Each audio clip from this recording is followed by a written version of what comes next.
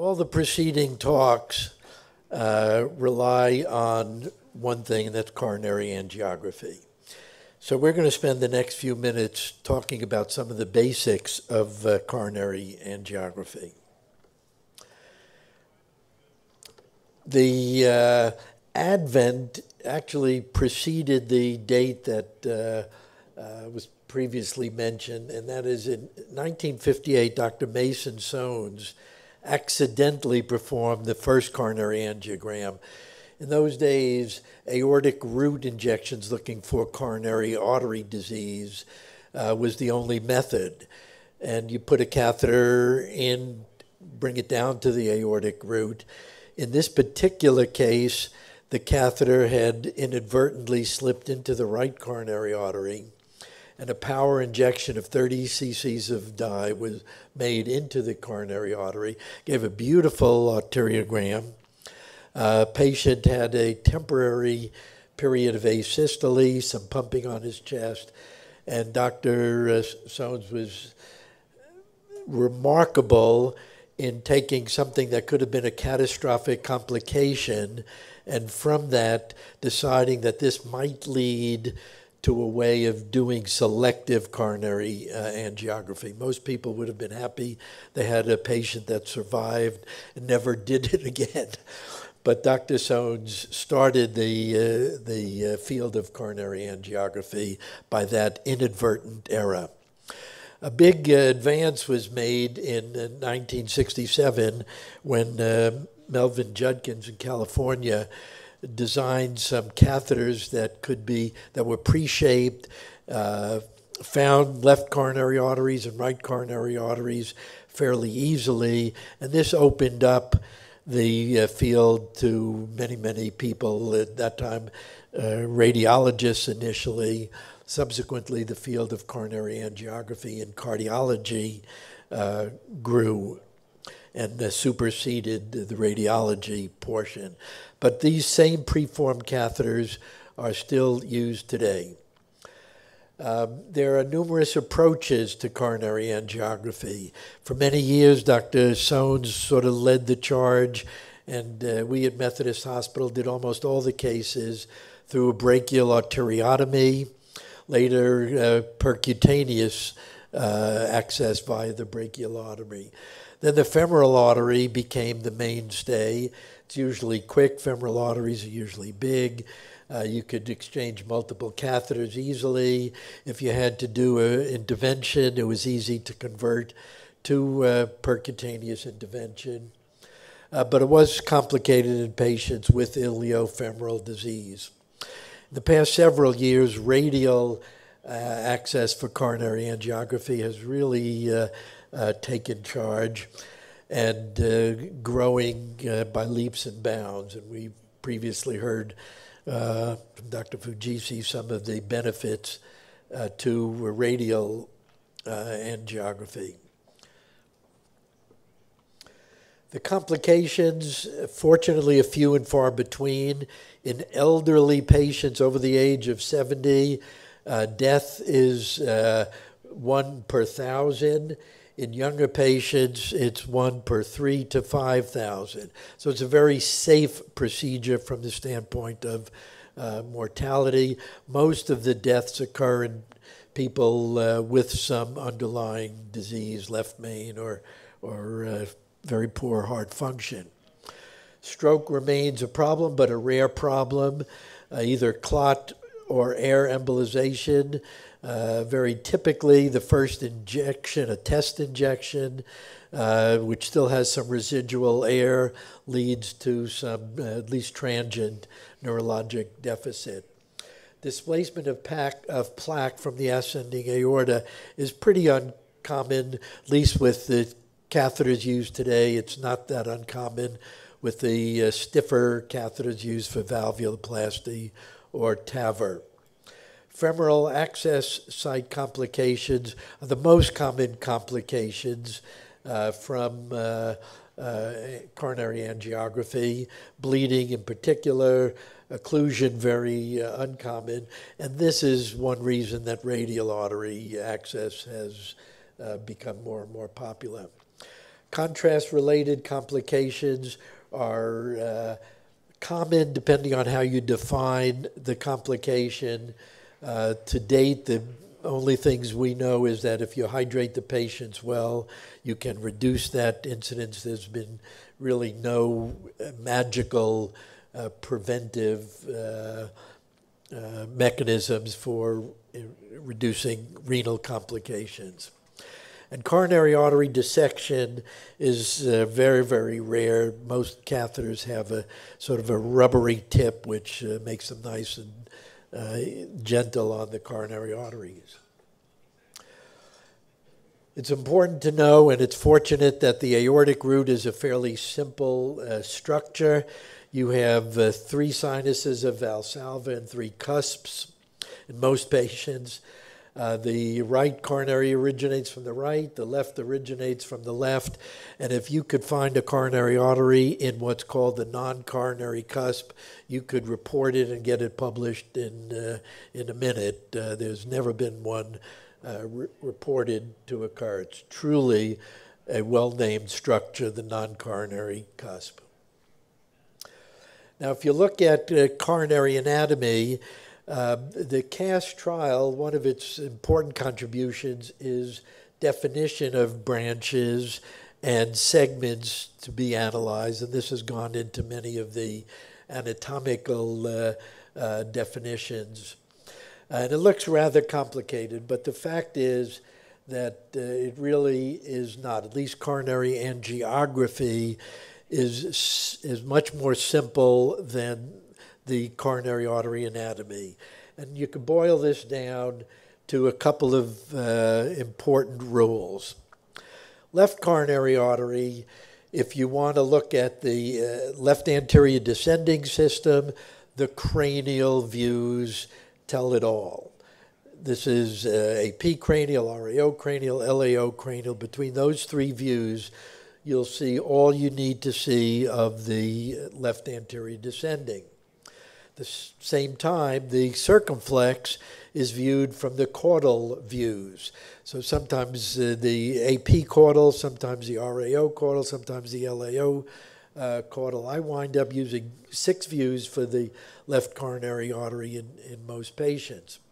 But the caudal views for the circumflex. The right is simple as well. The body of the right, the LAO views, are terrific. This could be a regular LAO or LAO cranial. The branches, you need something that profiles the branches.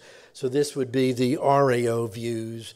This is a straight RAO, but an RAO cranial view is also extremely helpful. So doing good, complete coronary angiography is much less complicated than coronary anatomy per se, but you have to be very careful that you obtain the right views if you're searching for particular disease. This slide illustrates the major limitations of coronary angiography, which is brought out by other techniques like intravascular ultrasound. The slide on the left, there should be a little red center, but it shows that the lumen, and let me see if I could.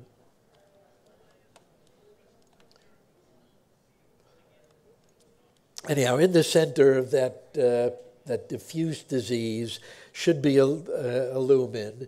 And if you project that, you see what looks like a smooth lumen. And in some patients, it looks a similar caliber throughout. In this particular case, you see that that center area is a relatively small part of the vessel. It's almost impossible to diagnose this as severe disease if you're doing just an arteriogram. The other problem often is in eccentric lesions, which you see in the right-hand panel. And this shows 2 views looking at a very severe but eccentric lesion. And these 2 views are orthogonal. They're 90 degrees. And we sometimes think that if you take orthogonal views, you'll be able to decipher eccentric disease. But in this particular case, those two orthogonal views show fairly good size lumen. If you take a view in between those two, you would see a stenotic lumen. So be cautious about an eccentric lesion, and obtaining multiple views is the way around that trap. There are certain strategies. Dr. Ramchandani mentioned the importance of left internal mammary artery. Many of the cases we do now are post-CABG patients, and the left internal mammary artery is a critical vessel to a critical bypass to identify. Its origin is inferior, and that's what we usually use, but it's also anterior. So you have to sometimes manipulate that catheter to catch the ostium. We typically use a right coronary catheter, but a Lima catheter has a sharper angle and hooks it a little bit better. Distal anastomosis is where you'll see a problem if there is a problem. As Dr. Ramchandani mentioned, you almost never see disease within the body of the Lima, but you can see disease at the distal anastomosis. And almost every view that we routinely obtain has some overlap with the Lima with that anastomosis. So to see that distal lesion requires a very steep LAO, or better yet, a lateral view. A lateral view is absolutely ideal for that distal anastomosis. And one also has to visualize the distal LAD, often a site of disease, even with a patent Lima. Saphenous vein grafts, the right coronary artery graft is easily cannulated in an LAO view. Sometimes its takeoff is directly inferior, and it requires a multi-purpose, sort of a straight-tipped catheter to get in and get good dye visualization. Left coronary artery grafts are cannulated in the RAO view. The RAO view, there's a hierarchy of grafts. The surgeon that puts them in so that there's no overlapping, crisscrossing of those grafts. So if somebody had 5 saphenous vein grafts and you identified one of them, you'd know where to look for the others. So you find, let's say, the ramus, and you know that this patient also has an obtuse marginal bypass. That's going to be superior to it. A diagonal or an LAD will be inferior to it. And that rule is never violated, to my knowledge, on a first operation.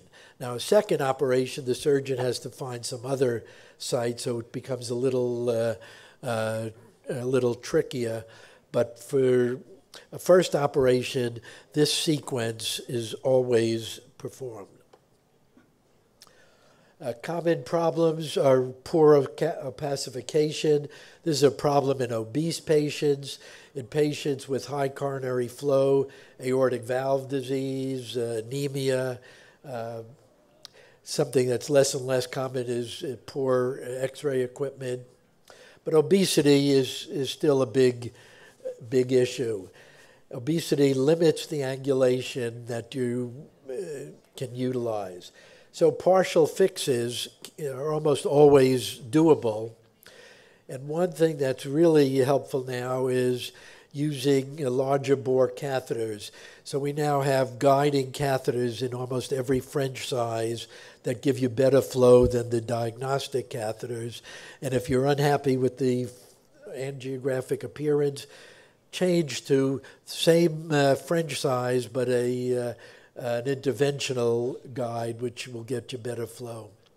Higher frame rates give you better resolution.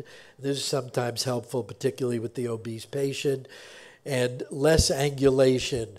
Instead of oblique views, AP, cranial, and caudal views have less tissue to penetrate. And of course, more vigorous injections and better cannulation.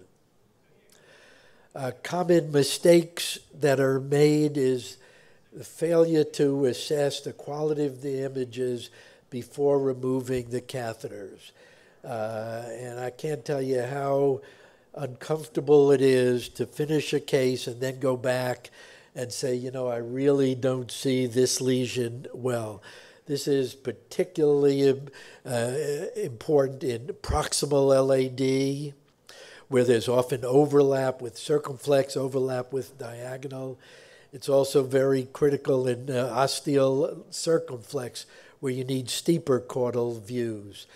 The lesions at ostia of branches, a common site of stenoses, requires sometimes multiple views to optimize that visualization. And then there are some anomalous situations where you often miss.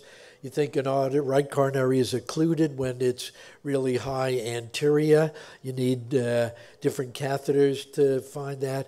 And I can't tell you how many times I've seen cases of what were reported as occluded circumflex, which really were anomalous rising from the right coronary artery.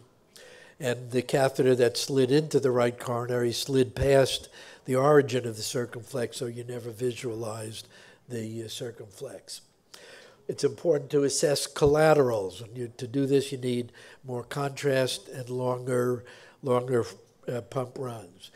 But a good rule of thumb is that when you finish doing what you've done, review the pictures before stopping.